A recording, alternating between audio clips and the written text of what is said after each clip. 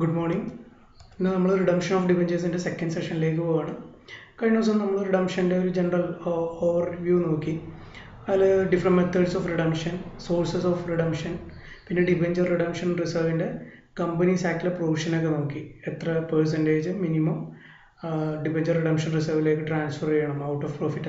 We illustration.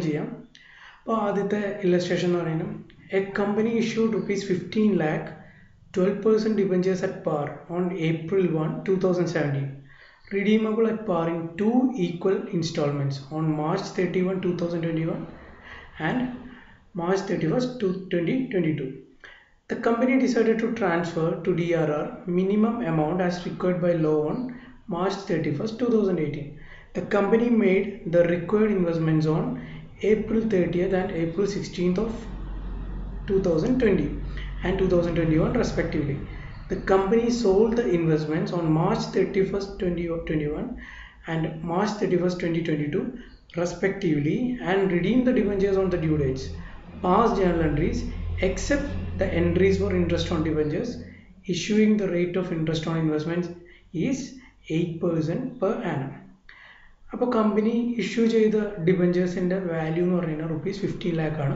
Interest rate 12%. And issue April 1, 2017. Redeemable at par. Par redeem two equal installments. Two equal installments 15 lakh in Pagadi. That is 7 lakh 50, 7 lakh 50 at redeem. That date redeem March 31st, 2021 and March 31st, 2022.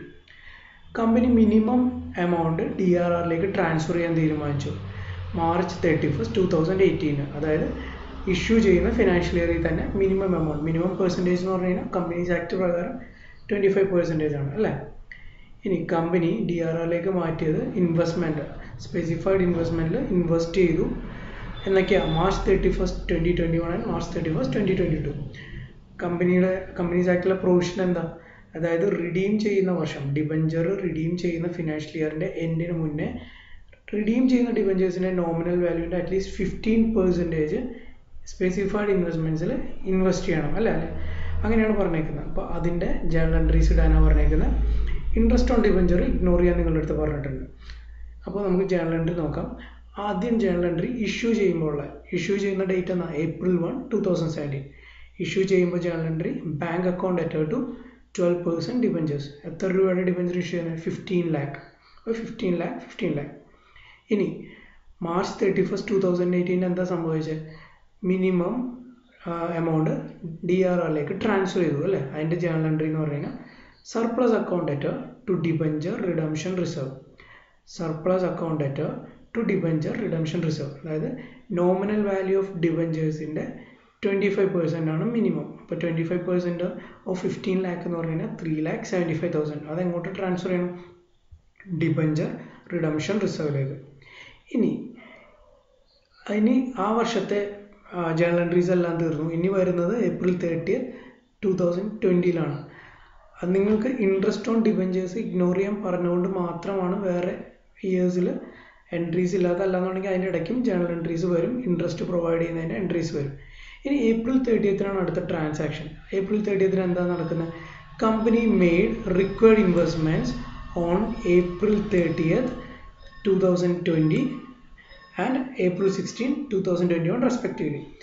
April 30th, 2020 company debenture redemption reserve amount in redeem amount in 15% transfer debenture redemption investment. That is specified investments deposit. That's journal entry debenture redemption investment account debtor to bank. Redeem 7,50,000 rupees. 15 lakh and equal installment redeem. The installment is 7,50,000. That's 15% specified investment deposit. 7,50,000 15% is 1,12,500. And the journal entry debenture redemption investment account debtor 1,12,500 to bank 1,12,500. In 2021 March 31 എന്ത് സംഭവിച്ചു redeem ചെയ്തു അല്ലേ redeem ചെയ്യുമ്പോൾ എന്താണ് നമ്മൾ ആദ്യം ചെയ്യേണ്ടത്? നമ്മൾ ഇൻവെസ്റ്റ്മെൻറ്റ്, അതായത് ഇപ്പോൾ ഇൻവെസ്റ്റ് ചെയ്തു ഡിബഞ്ചർ റിഡംഷൻ ഇൻവെസ്റ്റ്മെൻറ്റ് എന്ന് പറഞ്ഞാൽ അത് നമ്മൾ റിയലൈസ് ചെയ്യണം, അതായത് നമ്മൾ ഡിസ്പോസ് ചെയ്യണം, സെല്ല് ചെയ്തിട്ട് നമ്മൾക്ക് അതിൻ്റെ പ്രൊസീഡ്സ് വേണം. അപ്പോൾ അതിൻ്റെ പ്രൊസീഡ്സിൻ്റെ എൻട്രി എന്താ? 31st March 2021 bank account debtor to debenture redemption investment. To debenture redemption ഇൻവെസ്റ്റ്മെൻറ്റിൽ എത്രയുണ്ട്? 1,12,500 ഉണ്ട്. അപ്പോൾ 1,12,500 ഡിബഞ്ചർ റിഡംഷൻ ഇൻവെസ്റ്റ്മെൻറ്റിൽ ക്രെഡിറ്റ് ചെയ്തു. നമ്മൾ ഇൻവെസ്റ്റ് ചെയ്തപ്പോൾ ഡെബിറ്റ് ചെയ്തു, നമ്മൾ റിയലൈസ് ചെയ്തപ്പോൾ ക്രെഡിറ്റ് ചെയ്തു. To interest on debenture redemption investment, അതായത് ഈ 1,12,500 ഇൻട്രസ്റ്റ് ഉണ്ട് അല്ലേ? എത്ര ശതമാനം ഇൻട്രസ്റ്റ് എന്നാണ് പറഞ്ഞേക്കുന്നത്? 8% ഇൻട്രസ്റ്റ് ഉണ്ടെന്നാണ് പറഞ്ഞേക്കുന്നത്. അപ്പോൾ 8% എത്ര? 1,12,500 ഇൻറ്റു 8%. എത്ര മാസത്തേക്കാണ് ഡെപ്പോസിറ്റ് ചെയ്തത്? അതായത് 30th ഏപ്രിലാണ് ഡെപ്പോസിറ്റ് ചെയ്തത്. അപ്പോൾ മെയ് തുടങ്ങി, മെയ് 2020 തുടങ്ങി മാർച്ച് 31st 2021 വരെ. അപ്പോൾ May, June, July, August, September, October, November, December, ജനുവരി, ഫെബ്രുവരി, മാർച്ച്. അപ്പോൾ 11 മാസത്തെ ഇൻട്രസ്റ്റ് ഉണ്ട്. അപ്പോൾ 1,12,500 ഇൻറ്റു 8/100 ഇൻറ്റു 11/12, അപ്പോൾ 8,250 കിട്ടും. അപ്പോൾ ഡിബഞ്ചർ റിഡംഷൻ ഇൻവെസ്റ്റ്മെൻറ്റിൽ 1,12,500 ഉണ്ട്, അതിൻ്റെ ഇൻവെസ്റ്റ്മെൻറ്റ് 8,250. രണ്ടും കൂടി ചേർന്ന് ബാങ്കിൽ എത്ര വരും റിയലൈസ് ചെയ്യുമ്പോൾ? 1,20,750 കിട്ടും മാർച്ച് 31st 2021. ഇനി നമ്മൾക്ക് ആദ്യത്തെ സെറ്റ് ഓഫ് ഡിബഞ്ചേഴ്സ് റിഡീം ചെയ്യണം അല്ലേ? റിഡീം ചെയ്യുമ്പോൾ ജനറൽ എൻട്രി എന്താ? 12% debentures account at to bank 7,50,000. നിങ്ങൾക്ക് വേണമെങ്കിൽ ഒന്നില്ലെങ്കിൽ ഈ ഒരൊറ്റ എൻട്രി ആയിട്ട് ഇടാം, അല്ലെങ്കിൽ നിങ്ങൾ മുന്നേ ചെയ്ത പോലെ 12% debentures account at to debenture holders account, പിന്നെ to debenture holders account at to bank, അങ്ങനെ 2 എൻട്രി ആയിട്ട് ഇടാം. അല്ലാന്നുണ്ടെങ്കിൽ 12% debentures account at to bank എന്ന് പറഞ്ഞാൽ ഒരു ഒറ്റ എൻട്രി ആയിട്ട് ഇടാം. എങ്ങനെ വേണമെങ്കിലും നിങ്ങൾക്ക് ചെയ്യാം. അപ്പോൾ ഇവിടെ ഒറ്റ എൻട്രി ആയിട്ട് ഇട്ടേക്കുന്ന 12% debentures account at to bank 7,50,000. ഇനി നമ്മൾ ഇൻവെസ്റ്റ് ചെയ്ത സ്പെസിഫൈഡ് ഇൻവെസ്റ്റ്മെൻറ്റിന് ഇൻട്രസ്റ്റ് കിട്ടിയായിരുന്നു. ഇവിടെ നമ്മൾ കാണിച്ചു അല്ലേ? 8,250. അത് നമ്മൾ P&L-ലേക്ക് ട്രാൻസ്ഫർ ചെയ്യണം, വേണ്ടേ? അതിൻ്റെ എൻട്രി എന്താ? Interest on debentures redemption investment account at to surplus account 8,250, 8,250. അപ്പോൾ സർപ്ലസ് അക്കൗണ്ട് അല്ലെങ്കിൽ പ്രോഫിറ്റ് ആൻഡ് ലോസ് അക്കൗണ്ടിൽ എങ്ങനെ വരും? ക്രെഡിറ്റ് സൈഡിൽ by interest on debenture redemption investment account എന്ന് പറഞ്ഞാൽ 8,250 വരും. അതായത് കമ്പനിയുടെ ഇൻകം ആണ് അല്ലേ? അപ്പോൾ നമ്മൾ ആ വർഷത്തെ എല്ലാം കാണിച്ചു. ഇനി April 16, 2021 വീണ്ടും, അതായത് റിഡീം ചെയ്യാൻ പോകുന്നതിൻ്റെ 15% ഇൻവെസ്റ്റ് ചെയ്യണം അല്ലേ? അപ്പോൾ April 16-നാണ് ഇൻവെസ്റ്റ് ചെയ്തതെന്ന പ്രോബ്ലത്തിൽ പറഞ്ഞേക്കുന്നത്. അപ്പോൾ അതിൻ്റെ entry debenture redemption investment account at to bank, നമ്മൾ മുകളിൽ ചെയ്ത പോലെ തന്നെ 1,12,500, അതായത് 7,50,000-ൻ്റെ 15%, അതായത് 7,50,000 എന്ന് പറഞ്ഞു കഴിഞ്ഞാൽ ഇനി ബാക്കിയുള്ള 7,50,000, അതായത് 15 lakhൽ ഒരു സെറ്റ് ഓഫ് 7,50,000 നമ്മൾ റീപേ ചെയ്തു. ഇനി അയാൾക്കൂടെ എത്ര റിഡീം ചെയ്യാൻ? 7,50,000. അതിൻ്റെ 15% നമ്മൾ ഇൻവെസ്റ്റ് ചെയ്തു. അതിൻ്റെ എൻട്രിയാണ് ഇപ്പോൾ പറഞ്ഞത് debenture redemption investment account at to bank 1,12,500. ഇനി മാർച്ച് 31st 2022 ആയി, അതായത് റിഡീം ചെയ്യേണ്ട ടൈം ആകുമ്പോൾ നമ്മൾ ആ ഇൻവെസ്റ്റ്മെൻറ്റ് റിയലൈസ് ചെയ്യണം അല്ലെങ്കിൽ ഡിസ്പോസ് ചെയ്യണം അല്ലേ? അതിൻ്റെ entry bank account at to debenture redemption investment account എത്ര വരും? ഇൻവെസ്റ്റ്മെൻറ്റിൻ്റെ നേരെ ഇൻവെസ്റ്റ് ചെയ്ത എമൗണ്ട്, അതായത് 1,12,500 to interest on debenture redemption investment. എത്രയാണ് ഇൻട്രസ്റ്റ് വരിക? 1,12,500 ഇൻറ്റു 8% എന്നാണ് പറഞ്ഞേക്കുന്നത് അല്ലേ? 8/100 ഇൻറ്റു 11.5 മാസം. എങ്ങനെ 11.5 മാസം? ഇവിടെ April 16-നാണ് ഇൻവെസ്റ്റ് ചെയ്യുന്നത്. കഴിഞ്ഞ തവണത്തെ പോലെ April 30-നല്ല, ഇവിടെ April 16-നാണ്. അപ്പോൾ 11.5 മാസത്തെ കിട്ടും. അതായത് April 16 മുതൽ April 30 വരെ 15 ദിവസം, പിന്നെ 11 മാസം അല്ലേ? അപ്പോൾ 11.5 മാസത്തെ ടോട്ടൽ കിട്ടും. അപ്പോൾ 1,12,500 ഇൻറ്റു 8% ഇൻറ്റു 11.5 ഡിവൈഡഡ് ബൈ 12. അപ്പോൾ ഇൻട്രസ്റ്റ് 8,625. ബാങ്ക് അക്കൗണ്ടിൽ എത്ര വരും? ഇൻവെസ്റ്റ്മെൻറ്റിനും അതിന് കിട്ടുന്ന ഇൻട്രസ്റ്റും കൂടി ചേർത്ത് 1,21,125 റുപ്പീസ് വരും. ഇനി നമുക്ക് ഡിബഞ്ചർ റിഡീം ചെയ്യണം. അപ്പോൾ 12% debentures account at to bank 7,50,000, 7,50,000. ഇവിടെ ഞാൻ നേരത്തെ പറഞ്ഞ പോലെ വേണമെങ്കിൽ 2 എൻട്രി ആയിട്ട് ഇടാം. 12% debentures account at to debenture holders account, പിന്നെ debenture holders account at to bank. അല്ലാന്നുണ്ടെങ്കിൽ ഇതിലെ പോലെ ഒറ്റ എൻട്രിക്ക് ഇട്ട് പാസ് ചെയ്യാം. ഇനി ഇൻട്രസ്റ്റ് കിട്ടിയത്, ഇവിടെ ഇൻട്രസ്റ്റ് കിട്ടിയത് നമ്മൾ സർപ്ലസ് അക്കൗണ്ടിലേക്ക് ട്രാൻസ്ഫർ ചെയ്തു. Interest on debenture redemption investment account debtor 8,625 to surplus account 8,625.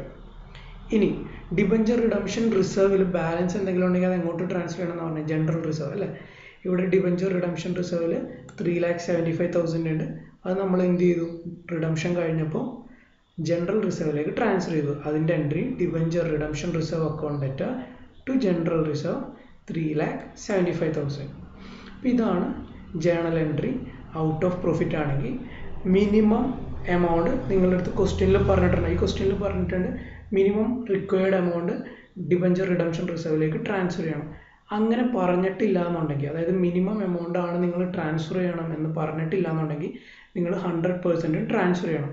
അതായത് ഇവിടെ 15 lakh ആണ്, അപ്പോൾ 15 lakh തന്നെ ട്രാൻസ്ഫർ ചെയ്യണം. ഇവിടെ നിങ്ങളുടെ അടുത്ത് പറഞ്ഞിട്ടുണ്ട് കമ്പനീസ് ആക്ടിൽ പറഞ്ഞിരിക്കുന്ന മിനിമം പെർസെൻറ്റേജ് മാത്രം ട്രാൻസ്ഫർ ചെയ്താൽ മതിയെന്ന്. ഓക്കെ. ഇനി അടുത്തത് redemption of debentures out of capital. നമ്മളിപ്പോൾ റിഡംഷൻ ഔട്ട് ഓഫ് പ്രോഫിറ്റ് ആണ് നോക്കിയത്. പ്രോഫിറ്റിൽ പ്രോഫിറ്റിൽ നിന്ന് റിഡീം ചെയ്യുമ്പോൾ ഡിബഞ്ചർ റിഡംഷൻ റിസർവ് ക്രിയേറ്റ് ചെയ്യണം. ഇനി അടുത്ത റിഡംഷൻ ഔട്ട് ഓഫ് ക്യാപിറ്റൽ ആണ്. പ്രോഫിറ്റിൽ നിന്ന് റിഡീം ചെയ്തില്ല എന്നുണ്ടെങ്കിൽ അതിനെ നമ്മൾ എന്താ വിളിക്കുക, റിഡംഷൻ ഔട്ട് ഓഫ് ക്യാപിറ്റൽ. അതായത് റിഡംഷൻ ഔട്ട് ഓഫ് പ്രോഫിറ്റ് അല്ല എന്നുണ്ടെങ്കിൽ അതിനെ നമ്മൾ വിളിക്കുന്ന പേരാണ് redemption out of capital. Redemption out of capital ആണെങ്കിൽ ഡിബഞ്ചർ റിഡംഷൻ റിസർവ് ക്രിയേറ്റ് ചെയ്യേണ്ട കാര്യമില്ല. അതായത് കമ്പനീസ് ആക്ട് അനുസരിച്ച് റിഡംഷൻ ഔട്ട് ഓഫ് ക്യാപിറ്റൽ ആണെങ്കിൽ ഡിബഞ്ചർ റിഡംഷൻ റിസർവ് ക്രിയേറ്റ് ചെയ്യേണ്ട കാര്യമില്ല. പക്ഷേ SEBI, securities and exchange board of India, അതാണ് സെബിയാണ് stock market, secondary മാർക്കറ്റൊക്കെ, capital മാർക്കറ്റൊക്കെ regulate ചെയ്യുന്ന റെഗുലേറ്ററി അതോറിറ്റിയാണ് സെബി എന്ന് പറയുന്നത്, securities and exchange board of India. SEBI കുറേ ഗൈഡ് ലൈൻസ് ഇഷ്യൂ ചെയ്തിട്ടുണ്ട്. അപ്പോൾ ഡിബഞ്ചേഴ്സിൻ്റെ റിഡംഷൻ്റെ കാര്യത്തിൽ ഒരു ഗൈഡ് ലൈൻ ഉണ്ട്. ആ ഗൈഡ് ലൈൻ പറയുന്നത് ഏതൊരു കമ്പനി, അതായത് ഡിബഞ്ചർ ഇഷ്യൂ ചെയ്ത ഏതൊരു കമ്പനിയും ഡിബഞ്ചറിൻ്റെ മെച്യൂരിറ്റി ഡേറ്റ് 1.5 വർഷത്തിന് താഴെയാണെന്നുണ്ടെങ്കിൽ ഡിബഞ്ചർ റിഡംഷൻ റിസർവ് ക്രിയേറ്റ് ചെയ്യണം. അതായത് 18 monthsന് താഴെ മെച്യൂരിറ്റി പീരീഡ് ഉള്ള ഒരു ഡിബഞ്ചറിനും റിഡീം ചെയ്യാൻ വേണ്ടി ഡിബഞ്ചർ റിഡംഷൻ റിസർവ് ക്രിയേറ്റ് ചെയ്യണ്ട. സപ്പോസ് 1,00,000 രൂപയുടെ ഡിബഞ്ചർ കമ്പനി ഇഷ്യൂ ചെയ്തു, 1 വർഷം കഴിയുമ്പോൾ റിഡീം ചെയ്യും. അങ്ങനെയാണെന്നുണ്ടെങ്കിൽ ഡിബഞ്ചർ റിഡംഷൻ റിസർവ് ക്രിയേറ്റ് ചെയ്യേണ്ട കാര്യമില്ല. പക്ഷേ 1.5 വർഷം അല്ലെങ്കിൽ 18 monthsന് മുകളിൽ അത് കഴിഞ്ഞിട്ടാണ് മെച്യൂരിറ്റി ഡേറ്റ് ആവുന്നത് അല്ലെങ്കിൽ debenture redeem ചെയ്യാനാവുന്നതെങ്കിൽ debenture redemption reserve create ചെയ്യണം. എത്ര പെർസെൻറ്റേജ് ക്രിയേറ്റ് ചെയ്യണം എന്നാണ് പറഞ്ഞേക്കുന്നത്? കമ്പനീസ് ആക്ടിൽ പറഞ്ഞേക്കുന്നത് 25% ആണ്. പക്ഷേ സെബി ഗൈഡ് ലൈൻസിൽ പറഞ്ഞേക്കുന്നത് 50% of debenture issued shall be transfer to DRR. അതായത് ഡിബഞ്ചർ ഇഷ്യൂ ചെയ്തതിൻ്റെ നോമിനൽ വാല്യൂവിൻ്റെ 50% എങ്കിലും മിനിമം എങ്ങോട്ട് ട്രാൻസ്ഫർ ചെയ്യണം? ഡിബഞ്ചർ റിഡംഷൻ റിസർവിലേക്ക് ട്രാൻസ്ഫർ ചെയ്യണം. ഇനി ഈ ക്രിയേറ്റ് ചെയ്ത, അതായത് ഈ 50% ട്രാൻസ്ഫർ ചെയ്തിട്ട് ക്രിയേറ്റ് ചെയ്ത ഡിബഞ്ചർ റിഡംഷൻ റിസർവ് വേറൊരു പർപ്പസിനും യൂസ് ചെയ്യാൻ പാടില്ല, ഒരു പർപ്പസിന് മാത്രമേ യൂസ് ചെയ്യാൻ പാടുള്ളൂ. അതെന്തായിരിക്കണം? റിഡംഷൻ ഓഫ് ഡിബഞ്ചേഴ്സ് ആണ്. ഇനി debenture redemption reserve SEBI guide lines അനുസരിച്ച് നോൺ കൺവേർട്ടബിൾ ഡിബഞ്ചേഴ്സോ അല്ലെങ്കിൽ പാർട്ട്ലി കൺവേർട്ടബിൾ ഡിബഞ്ചേഴ്സിൻ്റെ നോൺ കൺവേർട്ടബിൾ പോർഷന് മാത്രം ക്രിയേറ്റ് ചെയ്താൽ മതി. അതായത് കൺവേർട്ടബിൾ ഡിബഞ്ചേഴ്സ് ആണെന്നുണ്ടെങ്കിൽ എന്ത് ചെയ്യേണ്ട? ഡിബഞ്ചർ റിഡംഷൻ റിസർവ് ക്രിയേറ്റ് ചെയ്യേണ്ട. ഇനി ഡിബഞ്ചർ റിഡംഷൻ റിസർവിൽ നിന്ന് വിഡ്രോവൽ അനുവദിച്ചിട്ടില്ല. പക്ഷേ സെബി ഗൈഡ് ലൈൻസ് അനുസരിച്ച് വിഡ്രോ ചെയ്യാം. എങ്ങനെയാണെങ്കിൽ 10% ഡിബഞ്ചർ എങ്കിലും റിഡീം ചെയ്ത് കഴിഞ്ഞാൽ മാത്രം ഡിബഞ്ചർ റിഡംഷൻ റിസർവിൽ നിന്ന് ഫണ്ട് യൂസ് ചെയ്യാനുള്ള അല്ലെങ്കിൽ വിഡ്രോ ചെയ്യാനുള്ള എന്താ പറയുക അനുവാദം കൊടുത്തിട്ടുണ്ട് സെബി ഗൈഡ് ലൈൻസ് പ്രകാരം. അപ്പോൾ സെബി ഗൈഡ് ലൈൻസ് പറയുന്നത് എന്താണെന്ന് വെച്ച് കഴിഞ്ഞാൽ 50% ഡിബഞ്ചർ റിഡംഷൻ റിസർവിലോട്ട് ട്രാൻസ്ഫർ ചെയ്യണം. എവിടെ നിന്ന്? Nominal value of debenture issued അല്ലേ. അതിൻ്റെ ഇമ്പാക്റ്റ് എന്താണെന്ന് വെച്ച് കഴിഞ്ഞാൽ 50% എങ്കിലും ഔട്ട് ഓഫ് പ്രോഫിറ്റ് ആയിരിക്കും റിഡംഷൻ ഓഫ് ഡിബഞ്ചേഴ്സ് എന്ന് പറയുന്നത്. അതായത് ഒരു കമ്പനിക്കും 100% ഔട്ട് ഓഫ് ക്യാപിറ്റൽ റിഡംഷൻ നടത്താൻ പറ്റില്ല. അതായത് മിനിമം 50% എങ്കിലും ഔട്ട് ഓഫ് പ്രോഫിറ്റ് ആയിരിക്കണം നടത്തേണ്ടത്. എന്തുകൊണ്ടാണ്? 50% minimum debenture redemption reserve create ചെയ്യാൻ പറഞ്ഞിട്ടുണ്ട്. ഡിബഞ്ചർ റിഡംഷൻ റിസർവ് എങ്ങനെയാണ് ക്രിയേറ്റ് ചെയ്യുക? ഔട്ട് ഓഫ് പ്രോഫിറ്റ് ആണ്. അതായത് by default 50% out of profit ആയിരിക്കും ഡിബഞ്ചേഴ്സ് റിഡീം ചെയ്യുന്നത്. ബാക്കി 50% മാത്രമേ എങ്ങനെ പറ്റുള്ളൂ ഒരു കമ്പനിക്ക്? Out of capital. അപ്പോൾ താഴെ പറയുന്ന കമ്പനി, താഴെ പറയുന്ന ക്ലാസ് ഓഫ് കമ്പനികൾക്ക് ഡിബഞ്ചർ റിഡംഷൻ റിസർവ് ക്രിയേറ്റ് ചെയ്യേണ്ട സെബി ഗൈഡ്ലൈൻസ് അനുസരിച്ച്. അതായത് ഇൻഫ്രാസ്ട്രക്ചർ കമ്പനീസ് ആണെങ്കിൽ ക്രിയേറ്റ് ചെയ്യേണ്ട, അല്ലെങ്കിൽ A company that issues debentures with maturity up to 18 months. ഞാൻ നേരത്തെ പറഞ്ഞ പോലെ 1.5 വർഷത്തിന് ശേഷം മെച്യൂർ ആവുന്ന ഡിബഞ്ചേഴ്സിന് മാത്രം എന്ത് ക്രിയേറ്റ് ചെയ്താൽ മതി? ഡിബഞ്ചർ റിഡംഷൻ റിസർവ് ക്രിയേറ്റ് ചെയ്താൽ മതി. അതായത് 1.5 വർഷത്തിന് താഴെയാണ് മെച്യൂരിറ്റി പീരീഡ് എന്നുണ്ടെങ്കിൽ ഡിബഞ്ചർ റിഡംഷൻ റിസർവ് ക്രിയേറ്റ് ചെയ്യേണ്ട കാര്യമില്ല. ഇനി ഔട്ട് ഓഫ് ക്യാപിറ്റൽ ആണെങ്കിൽ അതിൻ്റെ അക്കൗണ്ടിങ് ട്രീറ്റ്മെൻറ്റ് എങ്ങനെയാണ്? വേറെ എക്സ്ട്രാ ജേണൽ എൻട്രീസ് ഒന്നുമില്ല, നിങ്ങൾ ഓൾറെഡി പഠിച്ചു തന്നെയാണ്. 2 ജേണൽ എൻട്രി ഉള്ളൂ. Debenture account അറ്റഡ് to debenture holders, debenture holders account അറ്റഡ് to bank. അല്ലാന്നുണ്ടെങ്കിൽ നിങ്ങൾക്ക് ഒറ്റ എൻട്രി ഇടാം. ഈ ഡിബഞ്ചർ ഹോൾഡേഴ്സ് ക്രെഡിറ്റും ഡെബിറ്റും സെറ്റ് ഓഫ് ചെയ്തു, ഡിബഞ്ചർ അക്കൗണ്ട് അറ്റഡ് ടു ബാങ്ക് ഒറ്റ എൻട്രിയും ഇടാം, അതുപോലെ അല്ലെങ്കിൽ ഇതുപോലെ 2 എൻട്രീസുമായിട്ട് ഇടാം. അത് നിങ്ങളുടെ ഇഷ്ടം. ഇതാണ് capital through redemption നടക്കുമ്പോഴുള്ള journal entry. ഇനി നമുക്കൊരു പ്രോബ്ലം ചെയ്യാൻ ഇത്തിരി കൂടി ക്ലാരിറ്റി വരും. A company on 31st December 2016 redeemed rupees 10,000 9% debentures out of capital by drawing lot. ഒരു company 31st December 2016 10,000 rupees വാല്യൂവിൻ്റെ debenture redeem ചെയ്തു. 9% ഡിബഞ്ചേഴ്സ് ആണ്. അത് ഔട്ട് ഓഫ് ക്യാപിറ്റലാണ് റിഡീം ചെയ്തേക്കുന്നത്. Similarly the company on 31st December 2017 redeemed rupees 15,000 9% debentures out of profit.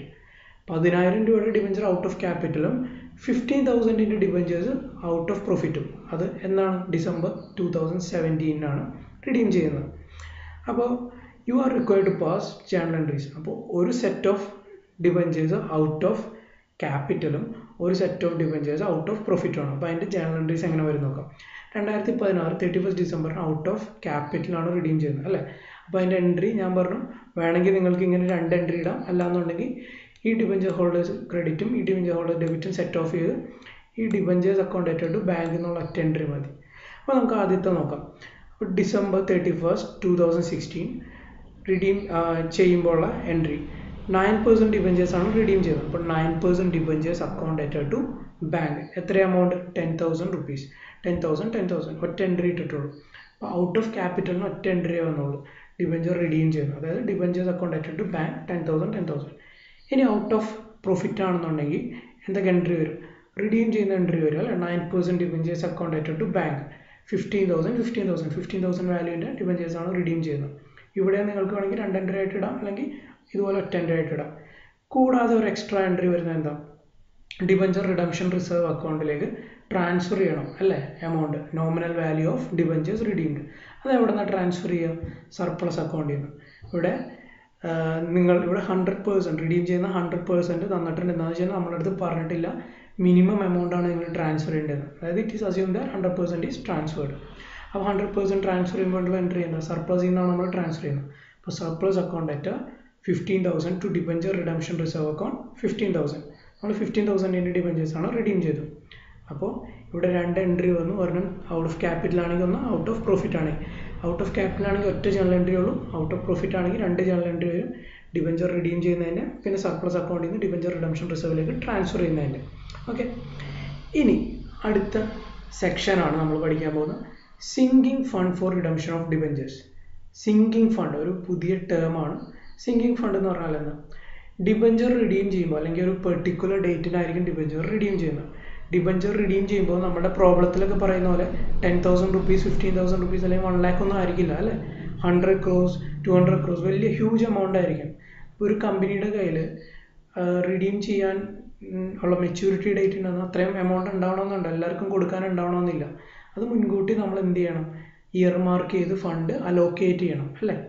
അങ്ങനെ നമ്മൾ റിഡംഷന് വേണ്ടി year mark പ്രോഫിറ്റിൽ നിന്ന് year mark ചെയ്തൊരു സെപ്പറേറ്റ് ഫണ്ടിലേക്ക് അലോക്കേറ്റ് ചെയ്യുന്നതിനാണ് നമ്മൾ എന്ത് പറയുക? Sinking fund. ആ ഒരു ഫണ്ടിൻ്റെ പേരാണ് സിങ്കിങ് ഫണ്ട്. അതിൻ്റെ ഒരു ഗുണം എന്താണെന്ന് വെച്ച് കഴിഞ്ഞാൽ ഒരു പെർട്ടിക്കുലർ ഡേറ്റിൽ റിഡീം ചെയ്യുന്ന കമ്പനിക്ക് അറിയാം. ഇഷ്യൂ ചെയ്യുമ്പോൾ തന്നെ പറഞ്ഞിട്ടുണ്ടാവും ടേംസ് ഓഫ് റിഡംഷനും അല്ലേ.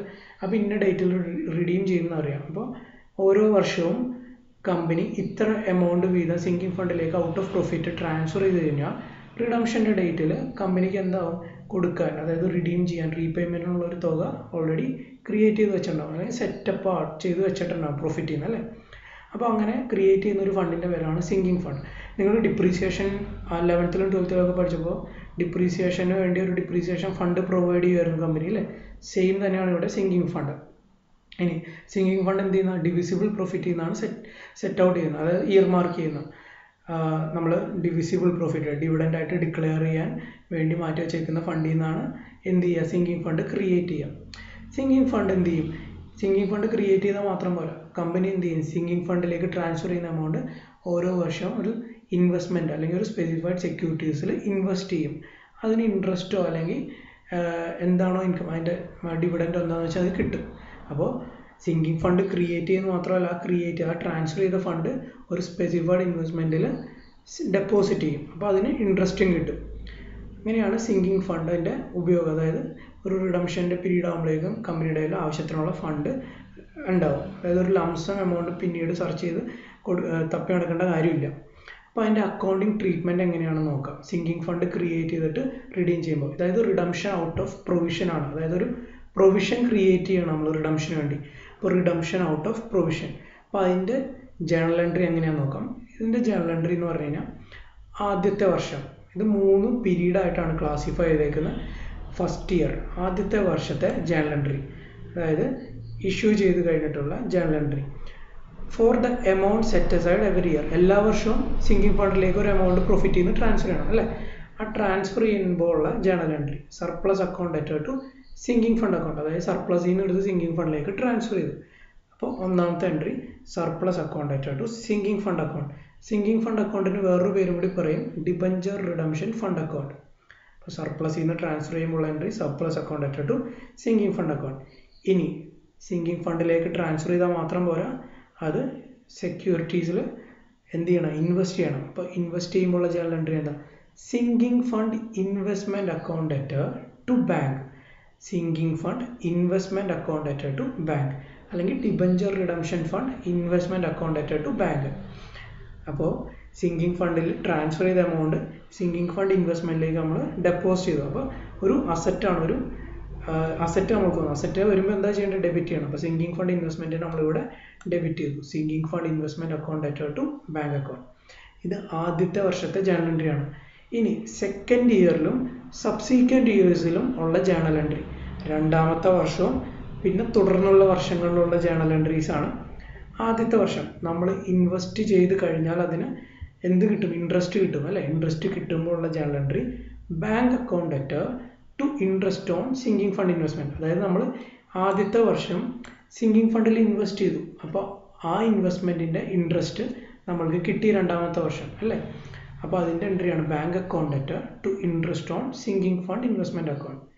ഇനി ഇൻട്രസ്റ്റ് കിട്ടിക്കഴിഞ്ഞാൽ അത് നമ്മൾ എങ്ങോട്ട് ട്രാൻസ്ഫർ ചെയ്യണം, സിങ്കിങ് ഫണ്ട് അക്കൗണ്ടിലോട്ട് ട്രാൻസ്ഫർ ചെയ്യണം. അതിൻ്റെ entry interest on sinking fund investment account debtor to sinking fund account. Interest കിട്ടിയത് സിങ്കിങ് ഫണ്ട് അക്കൗണ്ടിലേക്ക് ട്രാൻസ്ഫർ ചെയ്യണം. Interest on sinking fund investment account debtor to sinking fund account. ഇനി അടുത്ത വർഷവും എന്ത് ചെയ്യണം, പ്രോഫിറ്റ് ചെയ്യുന്ന സിങ്കിങ് ഫണ്ടിലേക്ക് എമൗണ്ട് സെറ്റ് അസൈഡ് ചെയ്യണം. അതിൻ്റെ എൻട്രി അത് നമ്മൾ ആദ്യത്തെ വർഷം ഇട്ട എൻട്രി തന്നെ, ഈ വർഷം ആദ്യത്തെ വർഷം ഇട്ട എൻട്രി തന്നെ വീണ്ടും റിപ്പീറ്റ് ചെയ്യുന്നു. Surplus account debtor to sinking fund account എത്രയാണെന്ന് വെച്ച് കഴിഞ്ഞാൽ ആ എമൗണ്ട് എടുത്ത് എഴുതാം.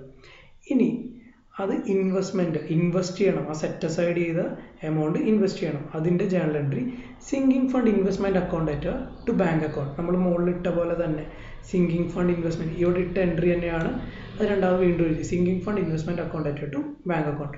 പക്ഷേ ഇവിടെ ഒരു പ്രത്യേകതയുണ്ട്, ഇവിടെ സെറ്റപ്പ് ആർട്ട് ചെയ്ത എമൗണ്ട് മാത്രമല്ല, നമ്മൾക്ക് കഴിഞ്ഞ വർഷം ഇൻവെസ്റ്റ് ചെയ്തപ്പോൾ കിട്ടിയ ഇൻട്രസ്റ്റും കൂടി ചേർത്ത് വേണം രണ്ടാമത് ഇൻവെസ്റ്റ് ചെയ്യാൻ. അതായത് നമ്മൾക്ക് ഇവിടെ ഇൻട്രസ്റ്റ് കിട്ടി അല്ലേ, ആ ഇൻട്രസ്റ്റും കൂടി ചേർത്ത് വേണം രണ്ടാമത്തെ വർഷം ഇൻവെസ്റ്റ് ചെയ്യാൻ. അതായത് കഴിഞ്ഞ വർഷം ഇൻവെസ്റ്റ് ചെയ്ത എമൗണ്ടിൻ്റെ ഇൻട്രസ്റ്റ് പോർഷൻ പ്ലസ് ഈ വർഷം സിങ്കിങ് ഫണ്ടിലേക്ക് സർപ്ലസിൽ നിന്ന് ട്രാൻസ്ഫർ ചെയ്ത എമൗണ്ട് വേണം പുതിയ ഇൻവെസ്റ്റ്മെൻ്റ് ആയിട്ട് ഇടാൻ. അപ്പോൾ sinking fund investment account debtor to bank എന്ന് പറഞ്ഞു കഴിഞ്ഞാൽ annual instalment plus interest already received. ഇനി ലാസ്റ്റ് ഇയറിൽ ഉള്ള ജേണൽ എൻട്രി, ആദ്യത്തെ വർഷത്തെ ജേണൽ എൻട്രി നോക്കി second year and subsequent ഇയേഴ്സിലുള്ള journal എൻട്രിയാണ് നമ്മളിപ്പോൾ പറഞ്ഞത്. ഇനി ലാസ്റ്റ് ഇയർ എന്ന് പറഞ്ഞു കഴിഞ്ഞാൽ ഡിബഞ്ചർ മെച്യൂർ ആവുന്ന വർഷം അല്ലെങ്കിൽ ഡിബഞ്ചർ റിഡീം ചെയ്യുന്ന വർഷം. ആ വർഷം എന്തൊക്കെ എൻട്രി വരും എന്ന് പറഞ്ഞു കഴിഞ്ഞാൽ സെക്കൻഡ് ഇയറിൽ വന്ന എല്ലാ എൻട്രീസും വരും.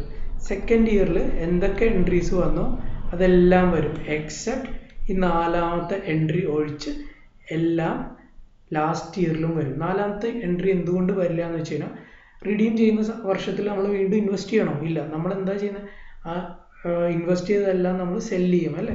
അതിൻ്റെ പ്രൊസീഡ്സ് ഉപയോഗിച്ചാണ് നമ്മൾ റിഡംഷനുള്ള ഫണ്ട് കണ്ടെത്തുന്നത്. നാലാമത്തെ വർഷം അല്ലെങ്കിൽ ലാസ്റ്റ് വർഷം ഈ നാലാമത്തെ എൻട്രി ഒഴിച്ച് ബാക്കിയെല്ലാം വരണം. അപ്പോൾ ആദ്യത്തെ നമ്മൾ ഓൾറെഡി ഇൻവെസ്റ്റ് ചെയ്ത ഇൻവെസ്റ്റ്മെൻ്റ് എല്ലാം സെല്ല് ചെയ്യണം. അപ്പോൾ അതിൻ്റെ entry bank account debtor to sinking fund investment account. ബാങ്കിൽ എമൗണ്ട് വന്നു സെല്ല് ചെയ്തപ്പോൾ. അപ്പോൾ bank account debtor to already invested account to sinking fund investment account.